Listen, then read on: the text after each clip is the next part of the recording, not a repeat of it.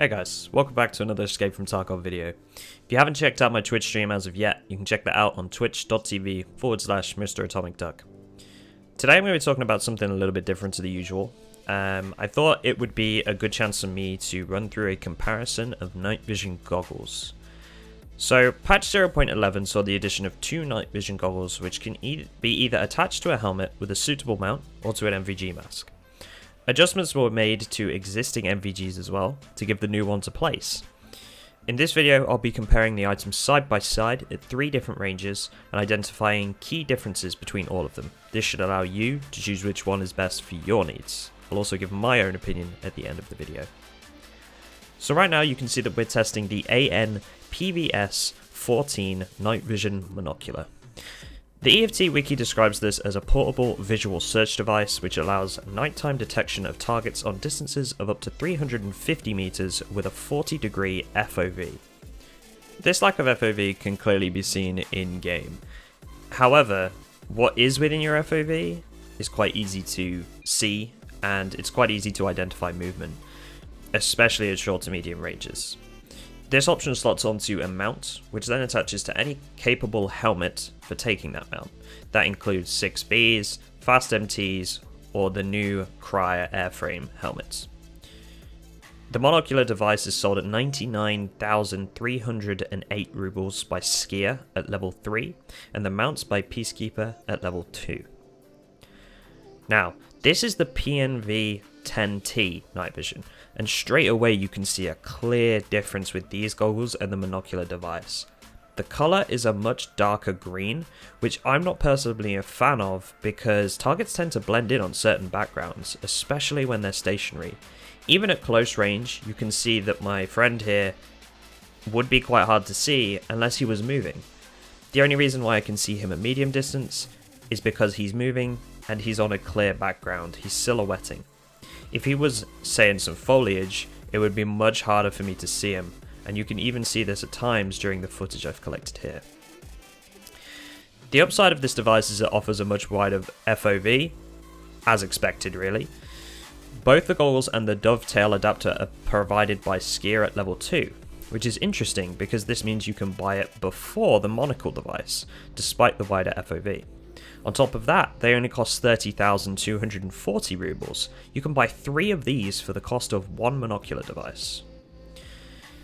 Now, the new addition that we're looking at here was added in 0.11. This is the Armasight N15 Night Vision and Armasight NVG Mask.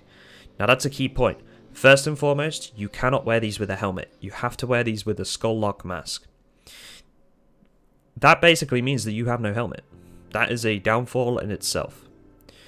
They're described on the EFT wiki as a civilian alternative to contract military devices installed on a compact and ergonomic body. So essentially, these are a civilian device, which accounts for them not being mounted on a helmet. They'll give you a wider FOV than the monocle, but I personally find the quality quite grainy, which makes it hard to spot stationary targets from what we see in our rudimentary testing. You'll need Ragman level 2 for the mask and Peacekeeper level 3 for the goggles, which are bought at $774. Still cheaper than the monocle device. Now this is the second new addition as of 0.11. These are the GPNVG 18 night vision goggles. These goggles offer a full panoramic display, making them a superior option to all other NVG devices, hands down. It offers a lighter green colour than the second option that we were looking at earlier, which isn't quite as grainy as the monocular device or the Armasight device.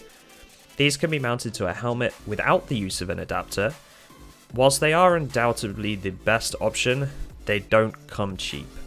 The device will cost you a total of $1,651 currently from Peacekeeper, and you'll need to have his reputation at level 4.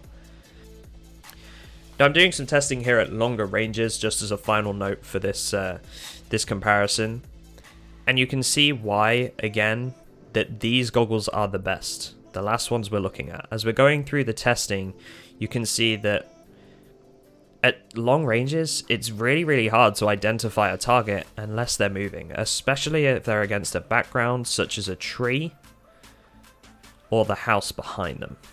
I think the monocle is actually one of the most useful. in my opinion. Yes, it provides you with a much smaller FOV, but what's in your FOV is very easy to identify.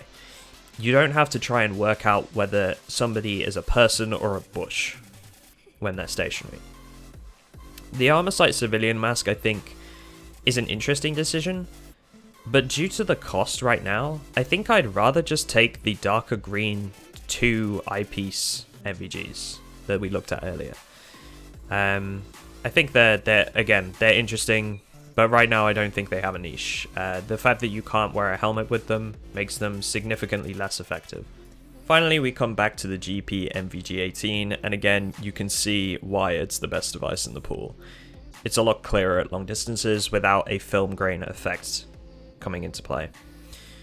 So I hope you enjoyed the comparison, guys. I think it's a pretty clear cut as to which was the winner, but there is some very interesting facts around the first and second pieces which may cause you to make a decision between the two. Again, guys, if you haven't checked out my Twitch stream, twitch.tv/MrAtomicDuck, I'd appreciate you stopping by and checking it out. And I'll see you guys in the next one. Thank you very much for watching.